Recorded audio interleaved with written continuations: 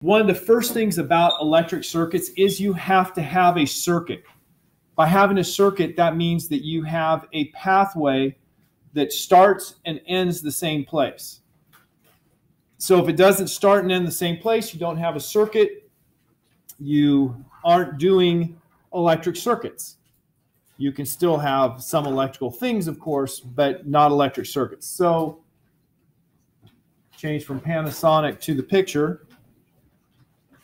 Here's our simplest electric circuit, the one on the right. This is your simplest electric circuit. We have symbols for the things we put in circuits because we don't like to write out big words or try to draw accurate pictures. So let's just describe each one of these symbols to make sure you know what they are. The symbol here, that's the symbol for a voltaic cell.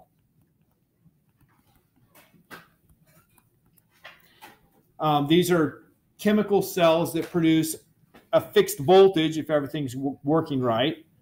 As you start to use them, the voltage will drop while you're using it. So you see it's two parallel lines, one longer than the other. The longer line is always the positive. So while this picture has a plus sign, that plus sign is unnecessary because you can read the longer line is the positive side for the cell. So that's a voltaic cell. And this here is the symbol for a resistor. So the resistor has straight lines with sharp angles. So those are our two most basic circuit elements. Now there's one more thing that goes in circuits that we've already learned about, and that's the capacitor. So the capacitor has a symbol that looks like this. How can you differentiate between the capacitor and the voltaic cell? Right, the capacitor, they're equal length. The voltaic cell, the positive is longer, the negative is shorter.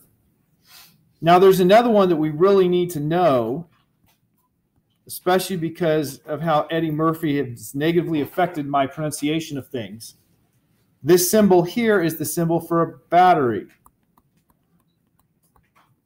A battery is a battery of cells. What is a battery? That's more than one put together. And so you can see the symbol for a battery is the way I drew it, two cells smashed together. Sometimes you'll see it with three cells. I've never seen any other variation. Sometimes people will draw the symbol for a cell and call it a battery. So they'll say, I have a 9-volt battery. Hot tip, you don't have 9-volt cells. They're always batteries. And then they'll show the 9-volt battery like this. People just aren't precise. It's just like me saying velocity and speed at the wrong times. So the technical symbol for a battery is two cells together. We also will be using in this week and next week some meters. The meters will put like a circle with an A in it, not for anarchy, but for an ammeter. And a circle with a V in it we'll use for a voltmeter. So those are our basic elements we have, the symbols we have.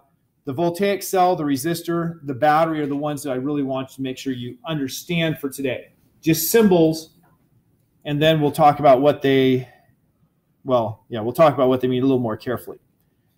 Electric current is technically a new word for today.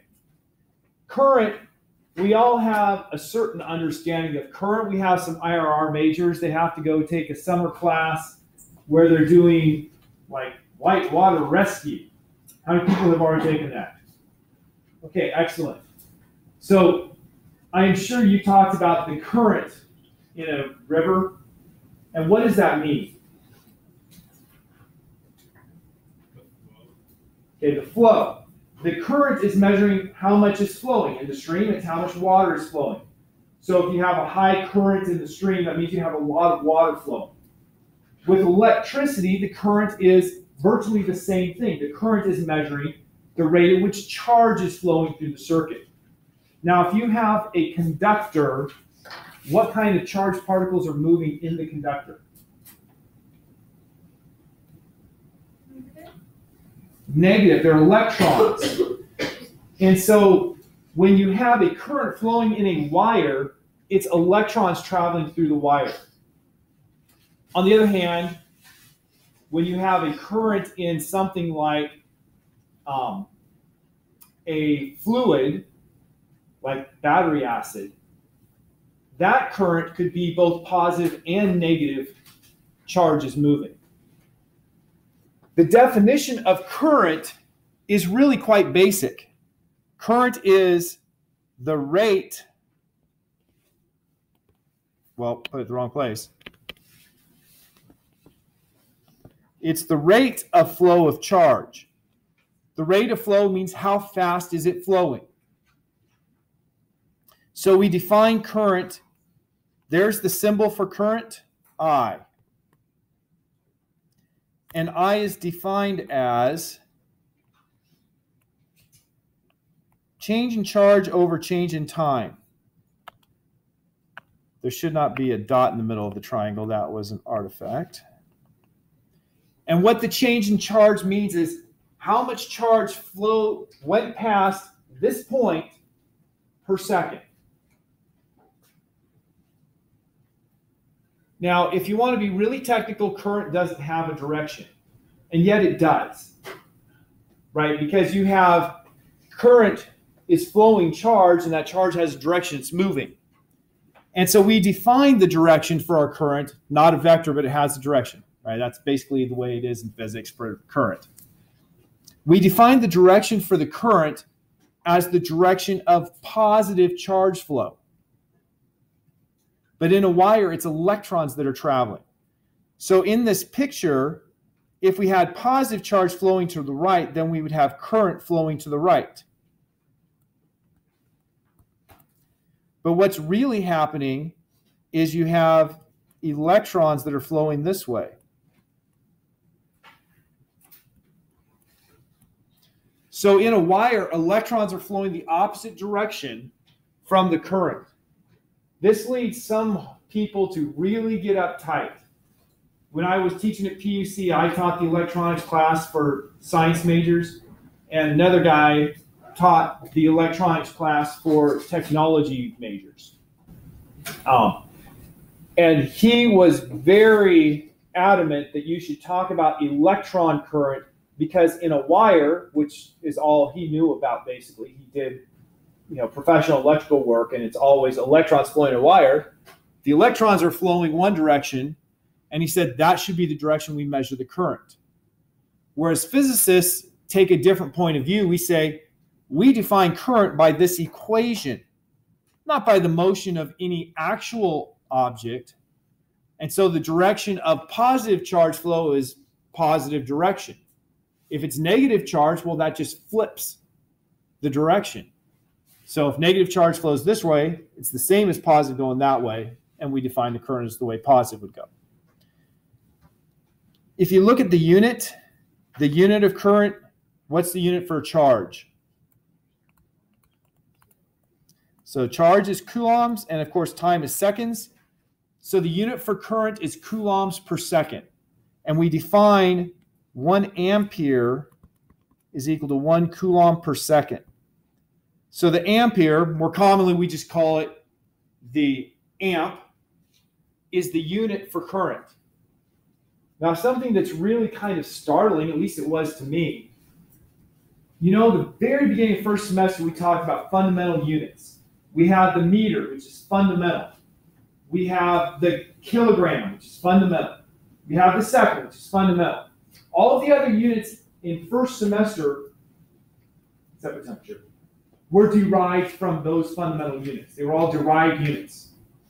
Now we get to electricity, and you would tend to think that the coulomb would be the fundamental unit of electricity.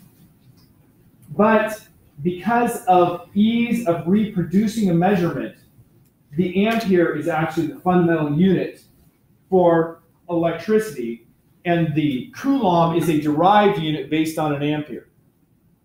So just a little tidbit, kind of startling, because coulombs per second doesn't seem like that should be the derived unit, but the derived unit is 1 coulomb is equal to an ampere second.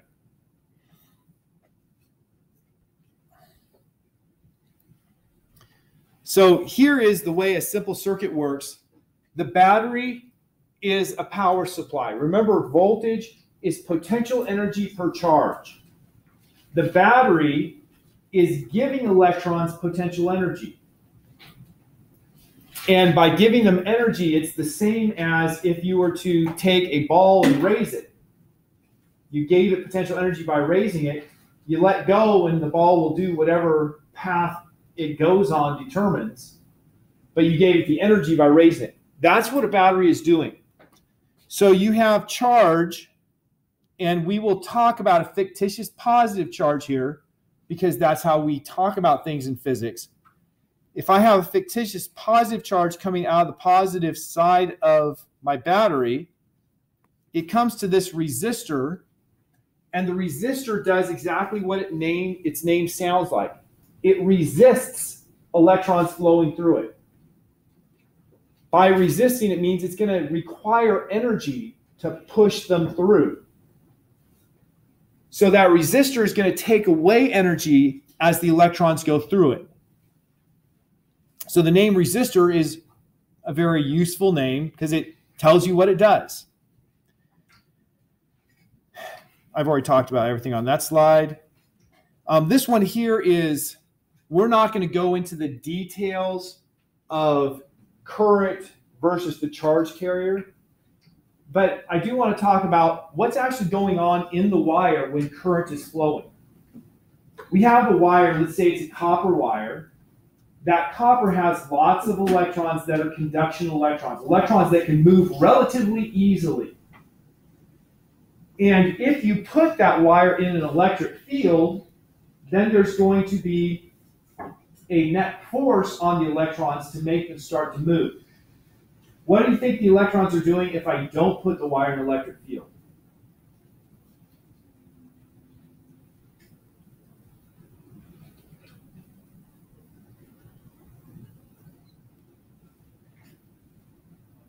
And so what do you think? You could be wrong. Just what do you think? Okay. She says nothing. Just sitting there stationary. It turns out that the electrons are pretty much the same as molecules in the air. I have still air here. Are the molecules in the still air stationary? No. They're traveling around really quickly. They're going, 100 meters per second or faster, just in the still air. The same thing's going to be going on in that wire. The electrons are just going to be bouncing all over the place in there, moving quite rapidly. If I put it in an electric field, then there'll be a net force that makes them start to drift. And so we talk about the drift velocity, how fast the electrons are drifting, right? They're moving around in random directions, right? Each time they hit something and bounce off, they change direction. But if you put in an electric field, they have a general drift. And now comes the really surprising thing. If I turn off the light switch, well, I've got to be careful which one I do. Okay, see, that was slow reacting here. Let's turn off. If I turn off the light switch, how long is it from when I flip the switch to when the light goes off? Pretty much instantaneous. It's not exactly instantaneous, but it's pretty quick. The electrical signal is actually traveling at somewhere around 2/3 of the speed of light. So the delay that you notice is actually the delay in the light bulbs, not the delay in the electrical signal. But the speed for the drift of an electron, if I look at an electron, I say, in 1 second, how far will that electron have drifted down the wire?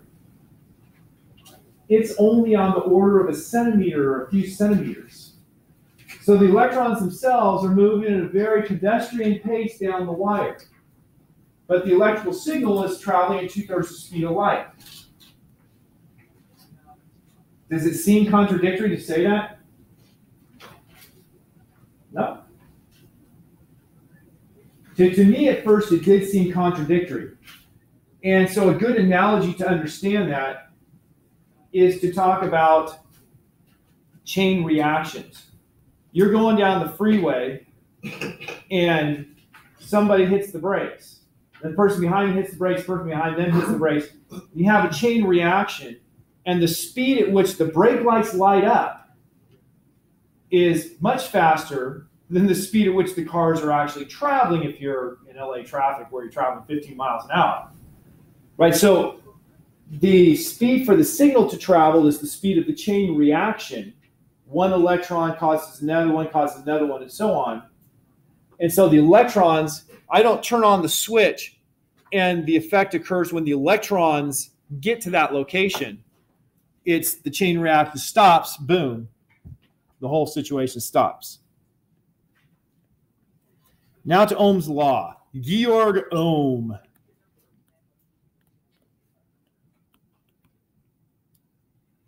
Notice that with a lot of materials, there was a simple relationship between voltage and current. Not all materials, mind you, only certain ones. These materials we call ohmic materials because they obey Ohm's law. So in these materials, he noticed that there is that linear relationship, and I always have to point this out. When I was in graduate school, I had a friend who had been in the military, and he was an electrician in the military. And so we were talking about doing electrical work. And he said, yeah, you know, in the military, they taught us if you learn Ohm's 3 laws, you can do anything in electronics. I was like, Ohm's 3 laws? Yeah, Ohm's first law. V equals IR. Okay, that is Ohm's law. And he says, and then there's Ohm's second law. I equals V over R. And then there's Ohm's third law. R is equal to V over I. And I was like, wow, they really do take the cream of the crop to be electricians in the military. Of course, why did I mock? I didn't mock him, okay. But why do I mock the procedure? They're all the same equation. Now, if you go and get your ham radio license, I think you deal with the same level of the equations. But so that's a very important equation for a lot of materials. V equals IR. V is the voltage difference across the resistor. So I have this resistor here. V is going to be the voltage difference between the positive and negative sides of the resistor. I is the current going through. So V is the voltage difference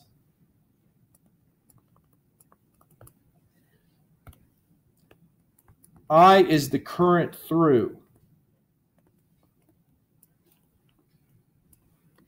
So the current is traveling through the resistor. We show the current with this arrow, and the current keeps going in a loop. The current doesn't stop. It doesn't start. It doesn't get absorbed or created. The current is going continuously. The battery is causing the current to flow, but the current is continuing to flow. Now, you can have the current split and come together. But as long as you have something causing current to flow, you're not going to have the current flow and then here's where it ends. Or you're not going to have, here there's no current and here the current begins. It flows around the circuit. If the circuit's broken, then you can't have the current flow because it needs to continue. Then there's R. R is the resistance. That's just something that's telling us about how much energy per charge is taken out. So if we take this equation, R is V over I, what were the units of volts?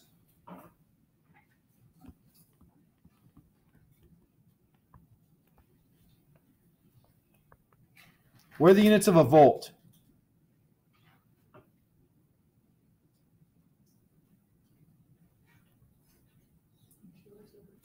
Joules per coulomb. And then the unit of current. What was the unit of current we just mentioned? Okay, coulombs per second. You could have also said amps. And so that means that the units of resistance are joules times seconds divided by coulombs squared, or joules per coulomb ampere. You will never, ever see those two written out, because physicists tend to be, call it efficient, call it lazy. We just define a new unit.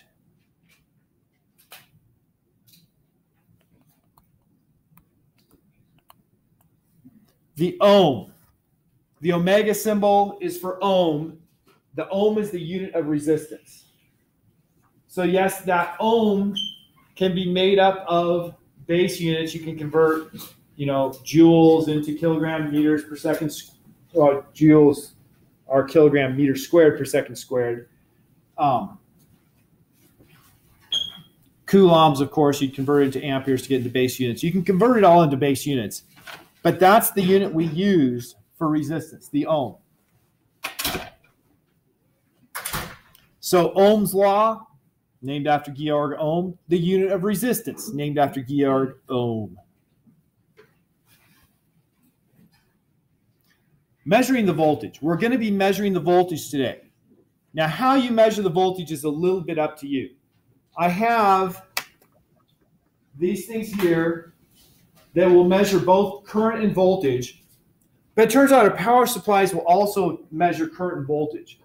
My recollection is the power supply didn't make me happy in its measuring, and so I went to something else to measure. My recollection is not strong enough to remember exactly what we did. I'm pretty sure we just used these things. So this here has the wires coming out that measure voltage. Now voltage is the difference. It's the difference between the positive side and the negative side. So if you look on the meter here, it says red is positive. That means on your circuit, you should have marked which side is the positive side of the resistor, and you put the red on the side that you have marked as positive. The black is labeled as negative, so you put the black on the side that's labeled negative. So these are going across the resistor, and they measure the voltage across the resistor. So that's how we measure the voltage. Now current is a little more complicated. I don't think I have one for current, so I'm just going to stay with this. To measure the current, you're measuring how much is going through. So if I want to measure the current, I'm going to have to break my circuit and put the meter in the circuit. So I will say, here's the thing I want to find the current through. So I have to break the circuit here. So I'm just going to break it right here and put my ammeter right there. Now, if you look at the ammeter on this doesn't have wires. It just has circles that says current and has a plus and a minus. Well, with that ammeter, to use this, I'm going to have to grab two wires. When we moved over to this building, I lost the vast majority of my wires. I have no idea where they went to, but somehow they did not make the move with me. Yes, makes me sad. So I put wires in here. Oh, shoot. Yeah, that wasn't good for it at all. That damaged the tip. I'm going to have to buy a new tip. Okay. To measure the current, I need to break the circuit and put this in the circuit. So let me take this one out of here. I'm going to put this in here. So here's my voltage coming out, and I have my circuit set up so it's going through my resistor. Now to measure the voltage, I'm just going to take these volt leads and put the red to red, black to black, and that's measuring the voltage across my resistor. To measure the current, though, I actually need to break the circuit. And I need to make it go from the positive into the current. So I'm going to take these two wires out that I just put in because I wasn't thinking. Because that's the way I roll. And I'm going to take this out and put it in the positive. And then I'm going to connect from the negative to where it was. So I just broke the circuit and remade the circuit with now it has to go through my meter and then it continues on. Now you notice this moved my voltage sensor as well. My voltage sensor is now not just across the resistor, it's across the resistor and the ammeter. We call something that measures current ammeter. Am is the first two letters of amp.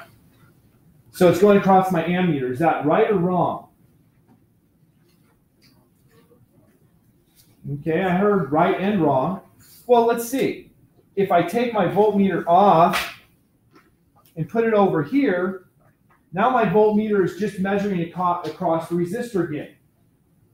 But now my ammeter is also measuring the current that's going through my voltmeter. So it turns out there is no perfect way to measure both the current and the voltage at the same time. They're going to give you the same measurement either way because we make the ammeter so it has an extremely low resistance. Remember that equation, V equals IR. If R is approximately 0, then IR is approximately 0, and there's no voltage drop across the ammeter. We make the voltage meter so it has an enormously large resistance. So if it has an enormously large resistance, then to have some voltage V, the current, I is V over R, is going to be approximately 0. So the ammeter causes virtually no effect on the current, or on the ammeter causes virtually no voltage drop. The current meter, the voltage meter causes essentially no current draw. I'm so sad. Hope it still writes. Otherwise, we're going to have a non-writing rest of the class. Yeah, it still writes. Just okay. I'm telling you all of this because when we get to the lab, you're going to have to do some of this stuff. How is the resistance in an actual material determined? That resistance depends on the material. Different materials have a different resistivity, different resistance times blank is actually the unit. And then you have to say, okay, well, how far is it going to be going through the material? If it's going longer through the material, it's going to have more resistance. If it has a shorter path it has to travel, it will have a smaller resistance. And then we have how big is the wire? How big is the cross section? If the cross section is big, think of it like water through a pipe. If you have a pipe that has a really big diameter, there's very little restriction on the water flowing through. But as you make it smaller and smaller, there's more and more resistance to the flow. It's the same thing for wires. And of course, if you have a long pipe, there's going to be more resistance than if you have a short pipe.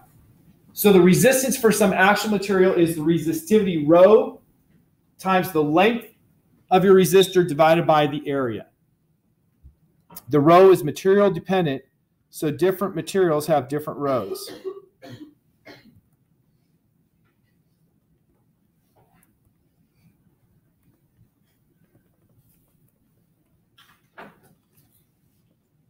That's the resistivity.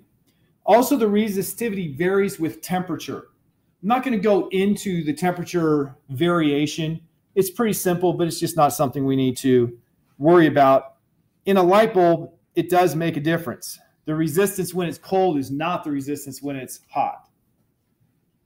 Superconductors are special materials.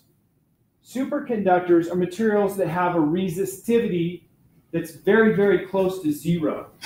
The resistivity of a normal material, if I remember right, a normal conductor is something like 10 to the minus 9. I didn't look it up.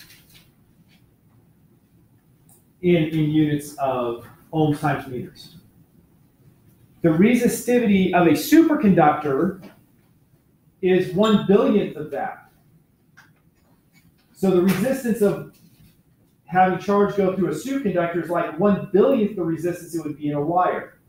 Well, wires have pretty low resistance. So superconductors have virtually no resistance. Superconductors are a great thing if we want to have efficient energy transfer, because they would allow us to transfer electricity through wires without losing energy. And that's why we do lots and lots of research to try to find materials that allow us to have superconducting at room temperature. That's like the holy grail in superconductivity, finding something that will be superconducting at room temperature. Up here, there's a graph for Hg, that's mercury. And you see the mercury has superconducting properties up to about 4.2 kelvins. 4.2 kelvins, very, very cold, right? Below 4.2 kelvins, it's superconducting. Above 4.2 kelvins, it starts to have a resistance that increases as the temperature increases. And you see there's a big shift there that occurs. Now, some materials have they call it the TC, the critical temperature, have a temperature critical that's around, I think, 90 kelvins? 90 kelvins, is that warm or cold? Still very cold, but it's warmer than liquid nitrogen temperatures. And so you can put these materials in liquid nitrogen and it'll be superconducting at that temperature, which makes them at least useful. Mercury as a superconductor is not very useful because you've got to cool it down to liquid helium temperatures. Liquid helium, I think you have to go below liquid helium. I think liquid helium is about 4. The critical temperature for helium to be super fluid is 4 degrees. So you have to really cool mercury to make it have superconducting ability, whereas the 1, 2, 3, let's see, barium, copper oxide, ceramic superconductors have critical temperatures that are in the ballpark of 90 Kelvin. Still not room temperature, but that's considered a high temperature superconductor.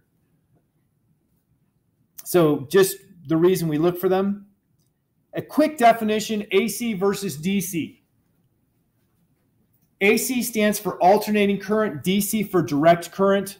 Direct current means it's always positive or always negative. The charge is always flowing the same direction. Whereas AC alternating, sometimes the charge is flowing one direction, sometimes it's flowing the other. What's going on in our circuits here, the lights here, is actually AC. That is, we have electrons going back and forth through the wires. So the electrons don't drift very far at all, right? If they're drifting at, let's say, 1 centimeter per second, and we have alternating current with a frequency of 60 hertz, that is, it's going back and forth 60 times a second, that charge is moving a very minute distance. It's hardly drifting at all, just going back and forth. But you still have the chain reaction transferring energy, and so we're still getting energy out because of that chain reaction. Now you can have lots of other waveforms besides sinusoidal and constant, but for general physics, that's all we will consider. DC will be constant, and AC will be sinusoidal. Almost to the end of the lecture part here. A battery. How is a battery made?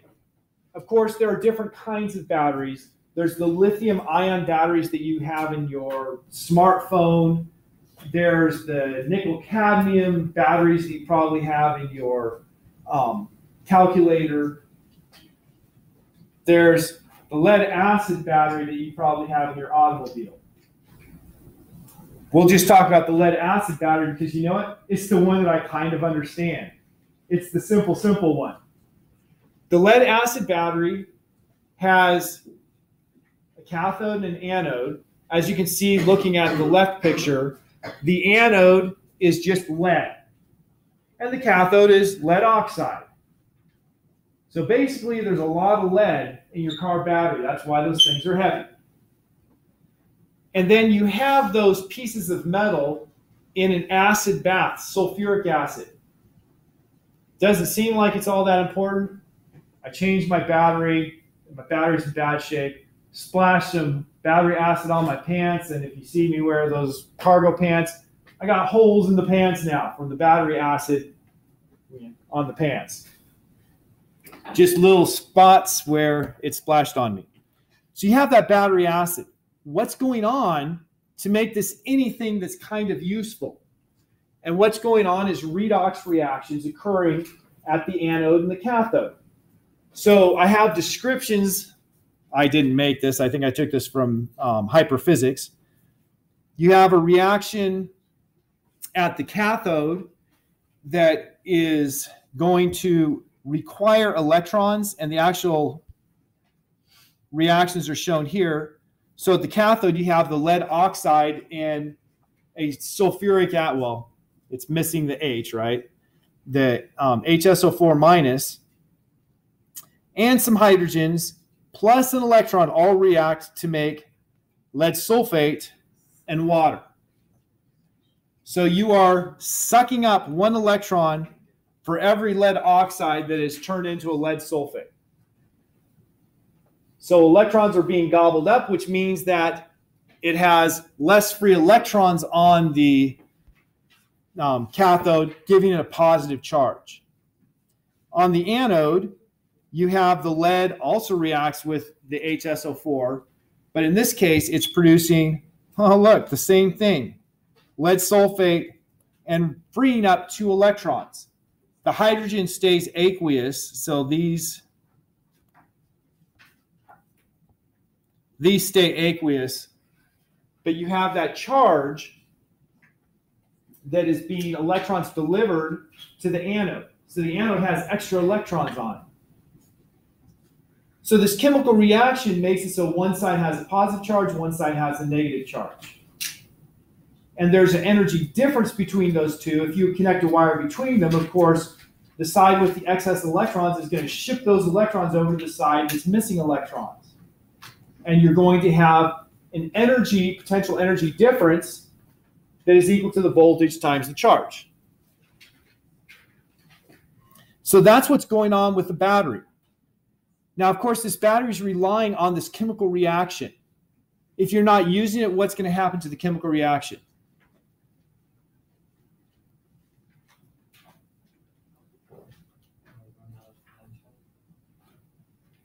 Okay, it doesn't run out of, it just reaches the point where it reaches equilibrium and the reaction stops. That is, you have the reaction, it produces this much charge, but if you have a more positive charge on the cathode, it's going to slow down the reaction rate. And so if you're not using the battery, the reaction just stops. When you use the battery, the reaction starts up again. Now, if you use the battery and you're using it heavily, the reaction is going to have to go faster to keep the voltage difference. But of course, the reaction is limited. It's not like it can run at any speed. And so if you use the battery, the voltage actually drops. And the more current you're drawing, the more the voltage drops. Now, you guys have learned about catalysts. What happens to the reaction rate when things get cold? It slows down. This causes a real problem for Californians like me. One year when I was at PHYS, we went on a ski trip. We get up one morning, and 2 people's cars just wouldn't start. Their batteries were dead, blah, blah, blah, blah, blah. So, like, oh no, I have to go get a new battery. One of them just got a jump start, and they're like, hey, it runs fine, so I'll get a battery when I get back home.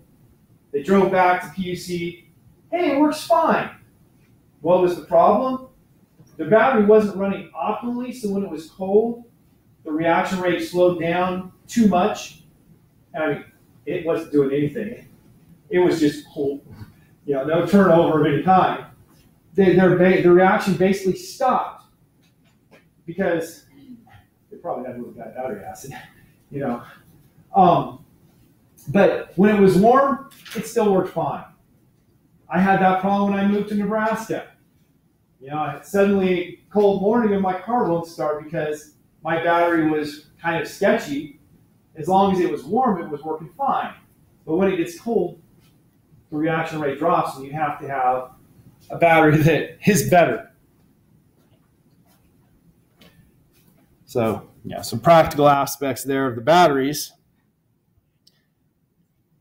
For your hypothesis today, you have to have an observation about either batteries or resistors in series or parallel.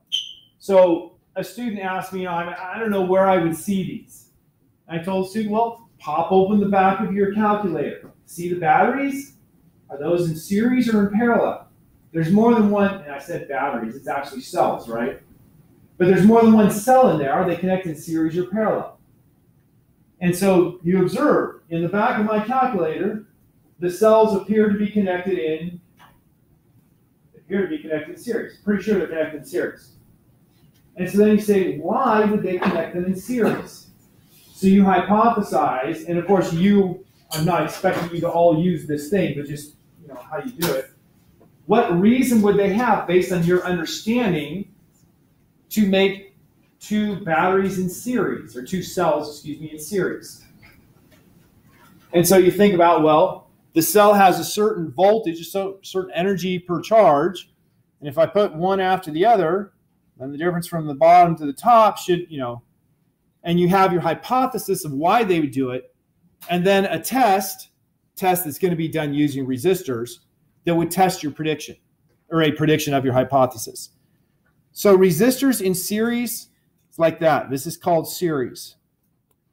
In series, you have a single path, so that electrons that go in one side have to go through every item that's in series and come out the other side. There's no alternate paths.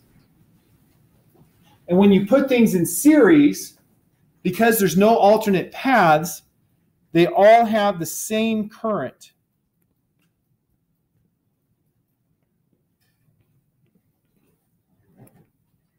But of course, the voltage across them could be different.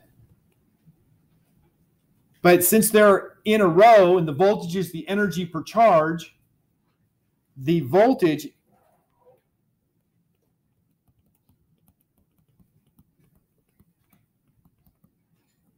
is the sum of all of the voltages across each individual item.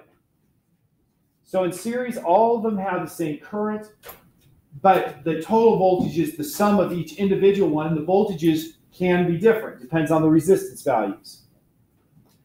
Now, if you put them in parallel, so this here is parallel,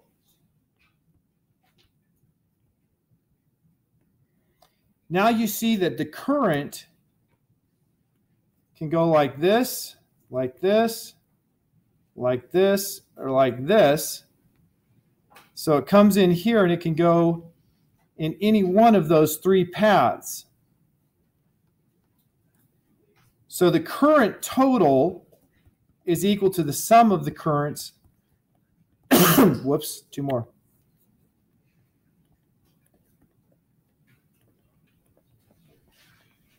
Through each of the items.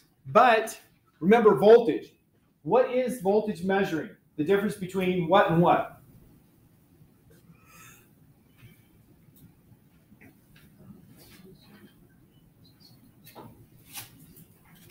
It's measuring the difference between the two sides of the resistor. So if you look at my picture with them in parallel, the tops of each resistor are connected together. So those are all at the same electric potential, all the same voltage. The bottoms are all connected together. The bottoms are all at the same voltage. So that means the voltage across each resistor in parallel is the same.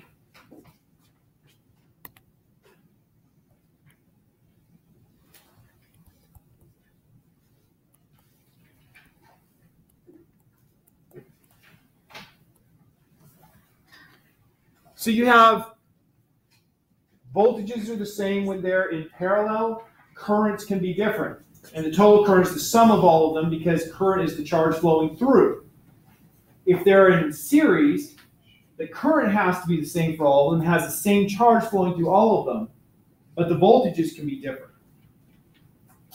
So the question is, how do you treat resistors that are in series or parallel? By the way, this reminds me, I did not remember to create, remember, school got out early yesterday. I still stayed and worked till past 4, but I did not get a homework assignment created for you, and I'm not going to make one now just because you don't have the normal time for doing the homework. So just so you have that and don't worry about it or wonder what's going on. So resistors in series, resistors in parallel. This picture, and I've got to erase stuff I wrote, this picture is showing us how we find the equivalent to 3 resistors. How are the resistors arranged in that picture? Series or parallel?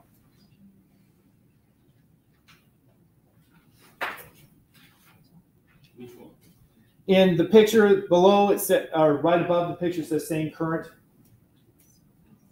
Is that series or parallel for that picture? Series. How do you make that identification? That's the more important part. How do you make it? Because they're all in line, because it's end to end. Very good answers. So those are series. So they all have the same current. An equivalent resistor is a resistor that the circuit can't tell is any different from the combination.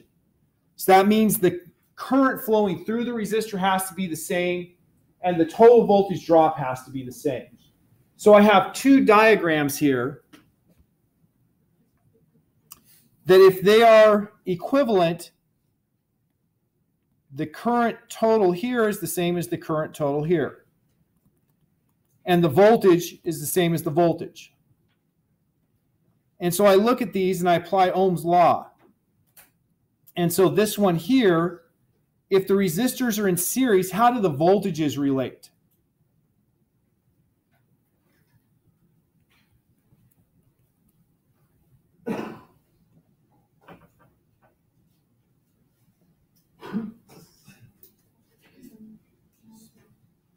You add them. So the voltage total is voltage 1 plus voltage 2 plus voltage 3.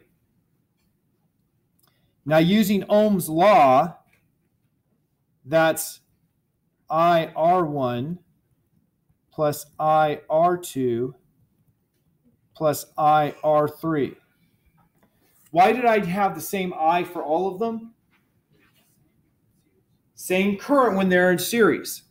So I can simplify this to equals I times R1 plus R2 plus R3. Now if we look at the second circuit here, it's going to have voltage total is equal to I times RS. So I have 2 equations for voltage total. One says it's equal to IRS. The other says it's equal to I times R1 plus R2 plus R3. Well, now we just use our real genius maneuvers, divide both sides by I, and we have the series resistance. If I have resistors that are in series, I can replace them with one resistor. This is equal to the sum of each one. So if I have resistances of 1, 2, and 3 in series, I can replace it with one resistor that has a value of 1 plus 2 plus 3 equals 6 ohms resistance. So that's how resistors add in series. Now I'm going to repeat for parallel. I don't think I have a picture for parallel. No. So I'm going to repeat for parallel. So I'm going to draw a battery.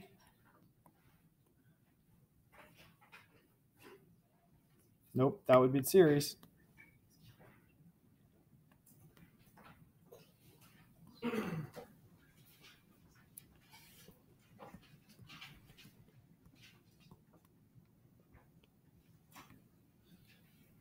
So here's my circuit. Which side of my battery is positive? Top or bottom? The positive side is, yes, the top because it's the long one. So here's the positive side. Does current flow, does charge naturally, charge being positive charge, naturally flow into positive or away from positive?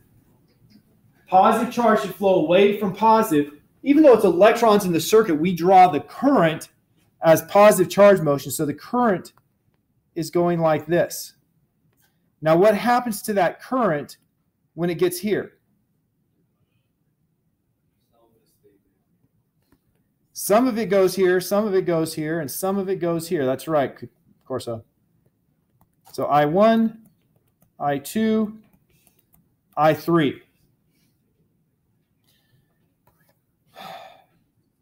We can look at this and we can just take what I've written in red and say, well, the current must be equal to current 1 plus current 2 plus current 3.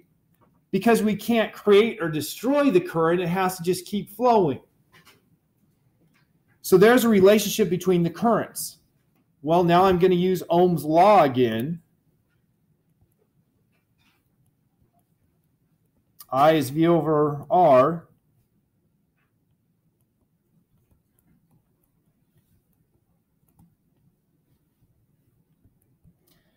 Why did I use the same V for all of them? In parallel, the voltage has to be the same. Well, now let's go back to our equivalent circuit is going to be the same thing. So it's going to have the V is equal to IR parallel now. I'll redraw the equivalent circuit just so we...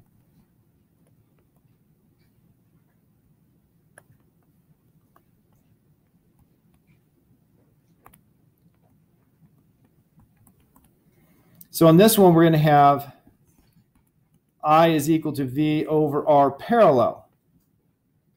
Well, setting these I's equal to each other gives me V over R parallel is equal to V over R1 plus V over R2 plus V over R3. And once again, it doesn't take any kind of mathematical genius to cancel out all the V's and get 1 over RP is equal to 1 over R1 plus 1 over R2 plus 1 over R3. So that's how resistors in parallel add. So if I had R1 equals 1, R2 equals 2, and R3 equals 3 ohms, then what would the parallel resistance be?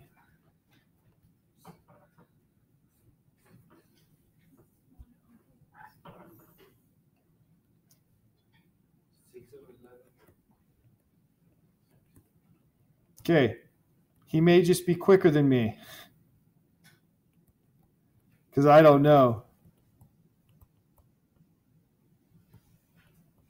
There I've done my substitution. Now I would need to find a common denominator, which is, of course, going to be 6. And so this would be 6 over 6 and 3 over 6. And 2 over 6. So 6 plus 3 plus 2 is 11. So 1 over RP is 11 over 6 ohms. So RP is 6 ohms over 11. Which, is that what you said, Corso? Yeah, nice job. Now, things to notice. When you add resistors in parallel, did the resistance go up or down? Went down. 6 over 11 is less than 1. 1 was the smallest resistance I started with. Whenever you put resistors in parallel, you end up with the equivalent resistance that's lower than the lowest one you started with. When we added them in series, the series was just adding them algebraically. So if you add them in series, does resistance go up or down? Up. It's always bigger than the highest one. So if you have two resistors If you put them in parallel, you get a lower resistance than the lowest one. If you put them in series, you'll get a higher resistance than the highest one. So you've got options, depending on which way you want to go. Okay, the last, I think this is the last slide. Okay, there's one more. Yeah, that's just more complicated. Something that we will be doing in our next homework assignment, that will be the one due Friday, is combining resistors. And in combining resistors, you need to find, okay, what's in series, what's in parallel, do the combining, and then look at it again. So this here is a complicated circuit, and you identify, wait, these two are in parallel with each other. Likewise, these three are in parallel with each other. So you have to find the parallel combination for these three, the parallel combination for these two. When you do that, you now have these two parallel combinations you found are in series with each other. So you add them in series, and then you have these resistors have top and bottom connected. You add those in parallel, and then you have two in series to get to the end. Complicated process, right? But it gets there. So you're going to do one or two of these to get the experience of identifying. Why didn't we take these three and say these three were all in parallel?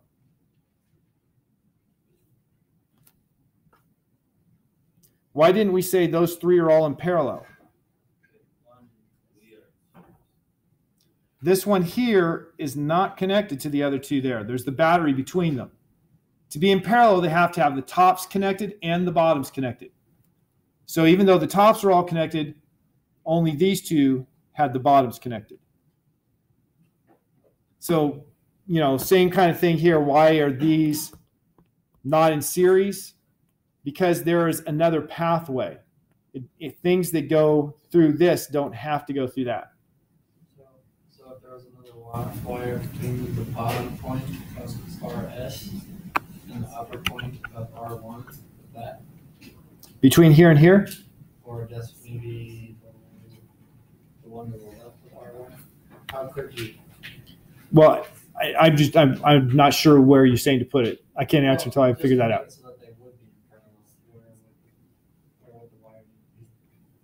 For R1 to be in parallel, in the middle picture, in this picture here, yeah. To make this in parallel, you'd have to have a wire across here, which then would be what we call shorting the battery. Yeah. It shorted the battery because it created a direct path. We call that a short circuit around it. And so the battery wouldn't be doing anything but sending charge through that wire. The rest of them would be ignored. Okay, so the next slide is just an actual numerical example. Oh, I forgot I'm doing electrical safety. Well, we don't want anyone dying, right? Right? Okay. I won't do this problem today. I will do it in class tomorrow. Electrical safety. First of all, getting shocked is not fun for most of us. I guess there's this commercial now that says some people enjoy painful things, and so maybe getting shocked will make their commercial. I don't like getting shocked. I did it with the Van de Graaff generator. I wasn't worried about damaging myself because it was a low current situation. Somebody mentioned that in class. Somebody already knew that. Current is the thing that we worry about with electricity. But because of Ohm's law, voltage relates to current. So first things first. Don't ever grab a wire like that. Why not? If you think it might have electricity, you don't grab it like that. You want to know why? If you get shocked and the current is large enough, that current will activate the muscles. Just like when you're putting current across the heart, makes the heart seize up, goes, huh. Well, that's what would happen if you're getting shocked there. Your hand goes, huh, and it'll grab, and you can't let go. And if you can't let go, you're going to continue to get shocked, and potentially, if that current is coming across your chest, then your intercostals lock up. You go, can't breathe, right? And that's probably a not pleasant way to go. So if you If for some reason you just have to know, is that wire hot or not? You do something like use the back of your hand. So if it is electrified and it causes your muscles to spasm, all you do is slap yourself in the face because you're an idiot for touching it in the first place. Right? Slap yourself in the face, better than dying. So that's just a basic rule. You know, don't be dumb. Electricity going through the body has some issues. First of all, this is showing frequency. This here is going toward DC. It's still at 10 hertz here. 10 hertz isn't direct current. You see the most, the most dangerous frequency you can have is 100 hertz. What do we use 60 hertz? Because it's close to the most dangerous frequency you can have. Good to know, huh? I don't know. Not sure why they choose a frequency that's pretty close to the most dangerous you can have. So that threshold of sensation is where you can tell you're getting shocked. Anything below that, you can't even tell. So lower than about 1 milliamp, you cannot tell there's electricity going through. You don't feel any sensation. And as you can see, changing the frequency makes a difference. You get up to about 15 milliamps of the 60 hertz that comes out of this, and you won't be able to let go. It'll make your muscles contract. And that's when you start running into danger. Now, if you get the current across the heart up to somewhere in the ballpark of 50 to 60 milliamps, that's going to cause the heart to do crazy things. And when the heart's doing crazy things, what it's not doing is pumping blood. And so that would kill you. So you see that 0.1 to 0.2, it has marked as death, the death zone. If you have between 100 and 200 milliamps going across your heart, you're going to die. Right? If it's momentary, maybe your heart will restart. But if it's continuous, you're going to die. Believe it or not, you go up above 0.2 amps, and it starts to become safer. It starts to become safer because it doesn't make your heart go into crazy rhythms. It just freezes it. And when you take away the shock, it might start right. But you go to crazy rhythms there in that death zone. Some of it is malfunctioning, some of it's not. So there's really 3 ways you can die. Number 1 is the suffocation if you have a current that's large enough to make the chest muscles contract and not allow you to breathe. What was that? Okay. Number 2 is if you get a high enough current across the heart to make the heart go into fibrillations. Number 3, I like to call the Farmer John's ballpark Franks effect. I don't know, you guys probably aren't from California, but Farmer John's ballpark Franks plump when you cook them. If you put enough current through, you will cook something.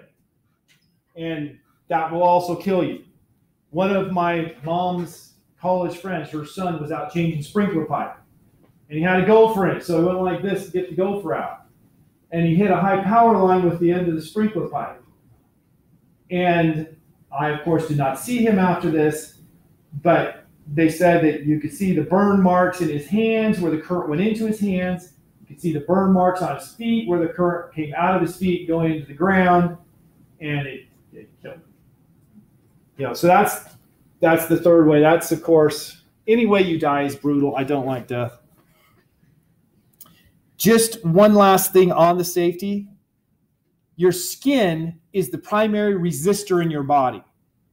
Once you get through the skin, the resistance is very, very small. But the skin, if you have dry skin, which is what we should all have today because it's dry, right? It's about 500 kiloohms of resistance. So let's just calculate real quickly. If I were to stick my fingers in this socket, I wouldn't, right? But if I were to, I would have 120 volts AC. R is equal to 500 kiloohms. What is the current?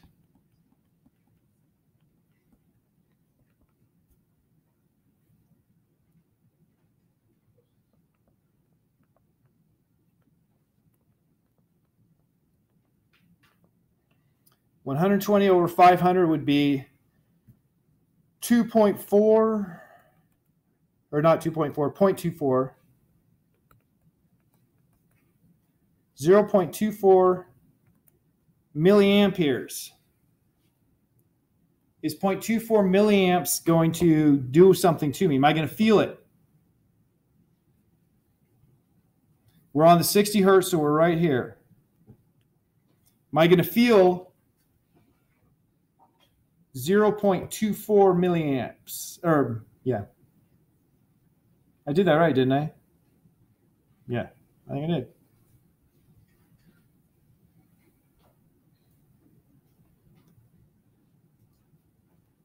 Where's 0.24 in this graph, everyone?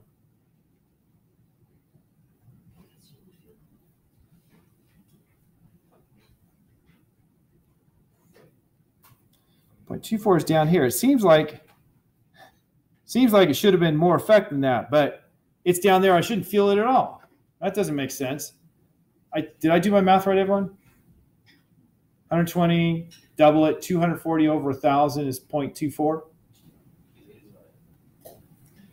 And it's milliamps because I'm dividing by kilo ohms. Okay? What if my skin is wet?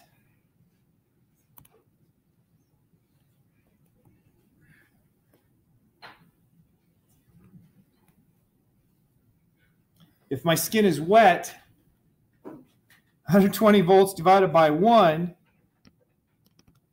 that's going to be 120 milliamps. Where am I now? Yeah, I'm up here. I'm in the death zone. So how wet or dry your skin is makes an enormous difference on the safety. That's why the whole thing about toaster in the bathtub, right? The wet skin makes you much more susceptible.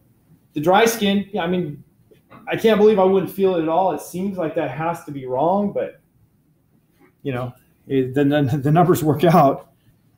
Body resistance is about half a kilo ohms, half a kilo ohm. Now, I swear in Rambo, you guys seen the original Rambo? No? Came out when I was in college. It's a new movie. Well, I swear in Rambo, they torture somebody with a car battery. What's the voltage of a car battery? 12 volts. Depends on the car battery, but 12 volts, the rough number. 12 volts, if you have dry skin, 500 kilo ohms, 12 volts across 500 kilo ohms is going to be what? 0.024 milliamps? You don't feel that. You can grab the two posts of the battery all you want. Not going to do anything. What if your skin is wet?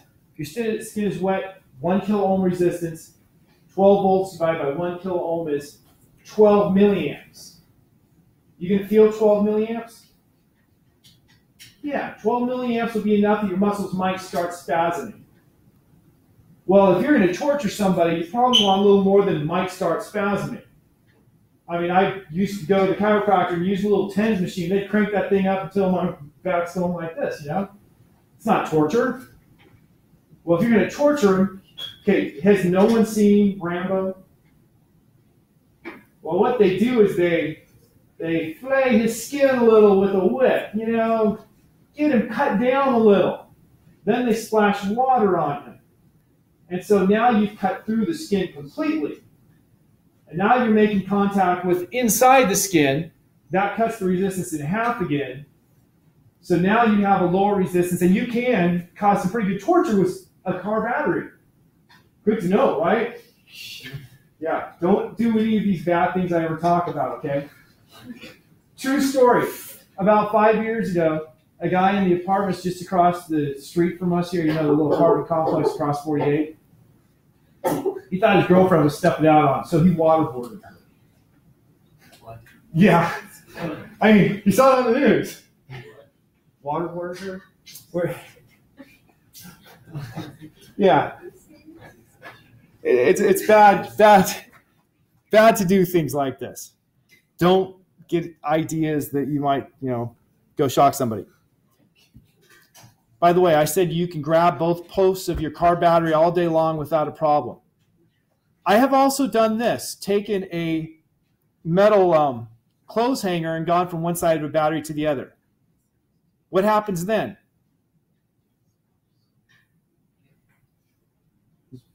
Can't believe none of you have done that. You have a homemade welder. You will melt the clothes hanger because it has very low resistance, hence very high current going through it, and yeah, it works. Okay, I do have one more slide after this, and then we're done. Your electrical outlets. You probably have seen these. You probably don't look at them like me and say it's somebody screaming. That's what I see when I look at the outlet. So you've got that. That is the ground. Back in the day, like my grandma's house, they had one wire electricity. You're like, one wire. How many wires is it going to take? I mean, you have to have a complete circuit, so it has to go. Battery has how many poles?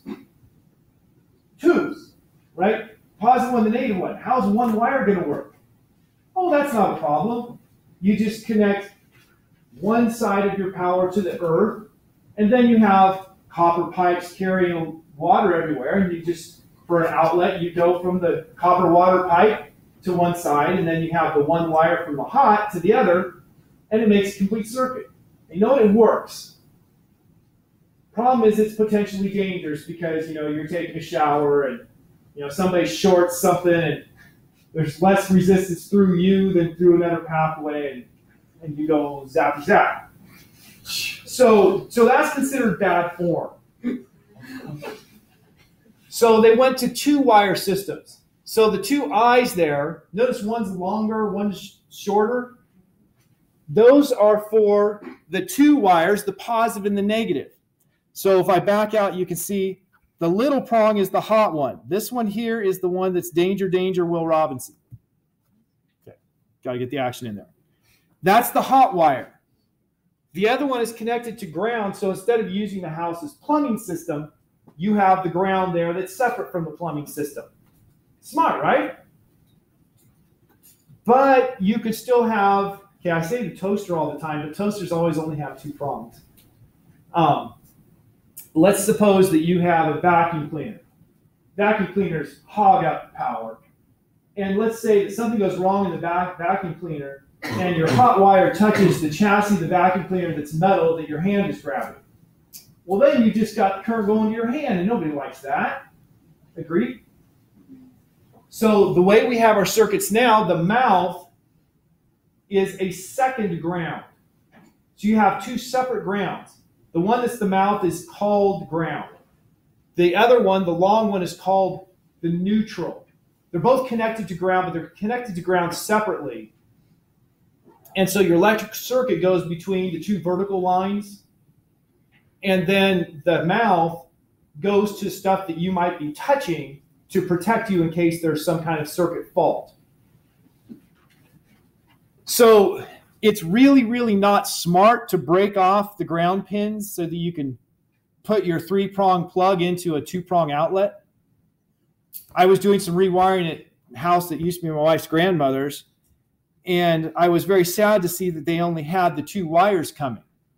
And I saw somebody had just taken and run a wire between the neutral and the ground. Well, that's not really protecting you. So you're not supposed to do that because people assume that if you've got that ground, that it's actually doing what it's supposed to do. So just some knowledge about the safety of this. I'm not going to go any more on that. Final thing, fuses and circuit breakers. The purpose of a fuse, the purpose of a circuit breaker is the same thing. It's to protect our houses from drawing too much current and starting fires.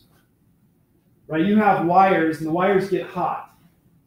And when the wires get hot, they can start fires. Yes, my grandmother's house, they had to completely rewire it after it caught fire and partially burned down because of the electrical wires.